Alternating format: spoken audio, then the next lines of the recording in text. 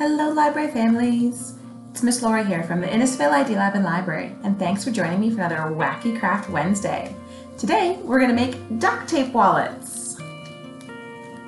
All you need is some fun colored duct tape. I got mine at the dollar store, and a pair of scissors. So we're going to start by measuring out 4 pieces of one color of duct tape, about 9 inches long. They're going to overlap about 1/4 to 1/2 inch to make it nice and strong. It's a bit tricky to cut the sticky duct tape, so I started taping mine to the table and then cutting it off. And now grab your second color and cut 9 inches. And this one you want to start halfway down the other color of duct tape. So again, they overlap a bit to give yourself a nice strong wallet. So you'll need 5 strips of the secondary color. Then we'll turn it over and fold over the excess. Next, we're going to trim the edges so they're nice and straight. You can also do this with an X-Acto knife. So it measures about 8.5 inches by 6 inches now.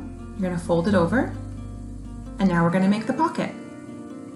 So take 2 pieces of one of the colors of duct tape, about 5 inches long, and attach them together with about 1/4 inch to 1/2 inch overlap.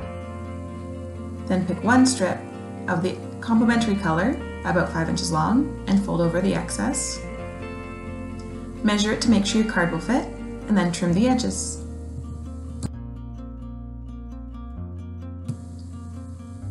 So now we're going to fold our wallet in half, make sure our pocket fits on. Cut a piece of one of the colors of tape for the edge. I'm just going to put a little slit on the top to fold that over easier inside the wallet, and cut off the extra that we don't need. And do the same on the second side, but don't forget to tape in your pocket.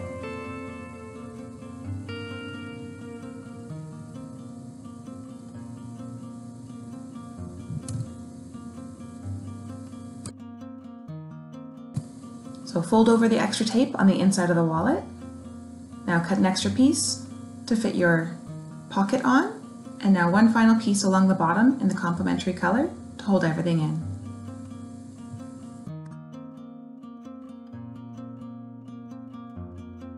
And now you have your very own duct tape wallet. You can always add more pockets. You could have 1, 2, 3, or 4 if you put them on both sides. And we'd love for you to share your crafts with us at the library. You can tag us on social media, or you can email me at ljefffery@innisfailidlab.ca. Hope to see you all soon. Take care.